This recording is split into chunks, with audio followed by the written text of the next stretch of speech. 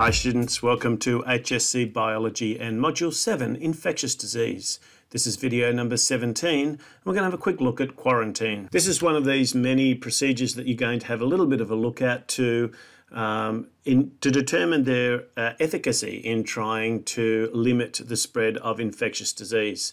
So let's have a look at quarantine. We want you to be able to define the term, also generally talk about what the purpose of quarantine is, and perhaps what you might be able to do is to specifically link the importance of quarantine to reducing the incidence of infectious disease. So the Macquarie Dictionary defines quarantine as a strict isolation designed to prevent the spread of disease, a period originally 40 days, and that comes from the French derivative of this word, of detention or isolation imposed on ships, persons, etc. on arrival at a port or place when liable or suspected to bringing in some infectious or contagious diseases.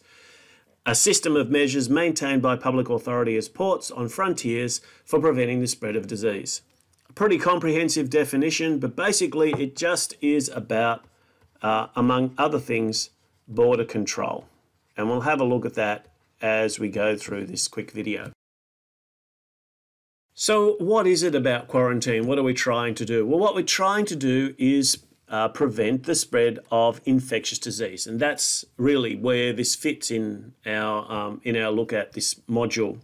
What we're trying to do is to determine whether there's any organic material that may potentially carry pathogens, either pathogens that we haven't been previously exposed to or ones that we know can cause illness into the country. And if there are, then we need to deal with those. We need to be able to identify, quarantine, that is, keep them separate for some period of time, or perhaps even destroy the material that's being brought into the country. No foreign pathogens nor vectors for particular diseases are designed to enter the Australian habitat. This is what we're trying to do. So it's vectors as well as pathogens that are the potential problem here.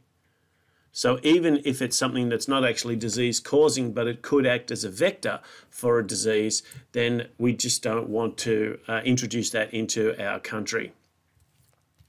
Now, this doesn't just happen on an international scale. It can also happen between, on the national level, between state boundaries. And one of the things that's a big issue is fruit fly. And so a lot of fruit is actually collected at airports in particular, not allowed to be brought into different states.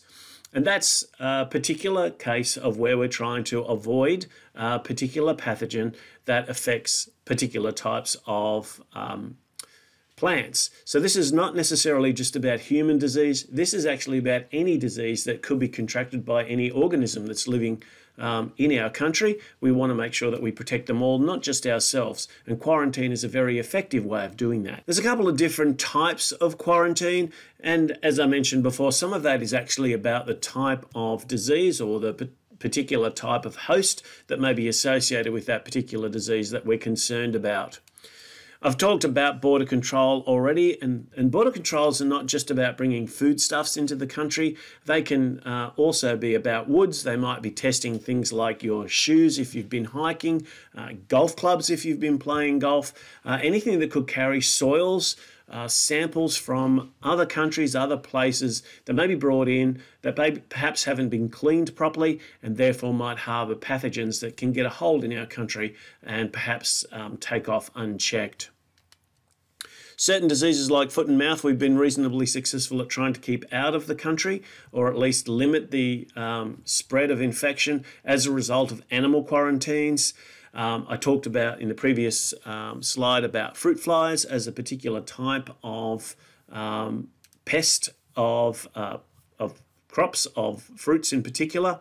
But also we have recently experienced the whole issue around COVID-19 and the fact that we've had often 2-week periods of isolation for travellers that have come in, particularly from hotspots, as we try and keep those people away from the rest of the population, to keep them from mixing until we're as sure as we can be that they're not infectious, that they're not going to spread any pathogen through the population.